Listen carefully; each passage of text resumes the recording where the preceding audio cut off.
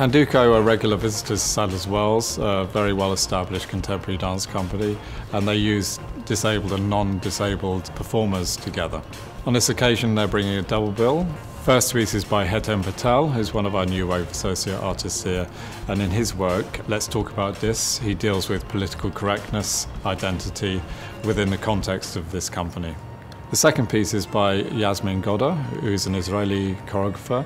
It's called Face In, and it really looks at what it means to be an ensemble, how to work together in this family of performers, and does present their own stories within that. So two works from Candoco Dance Company.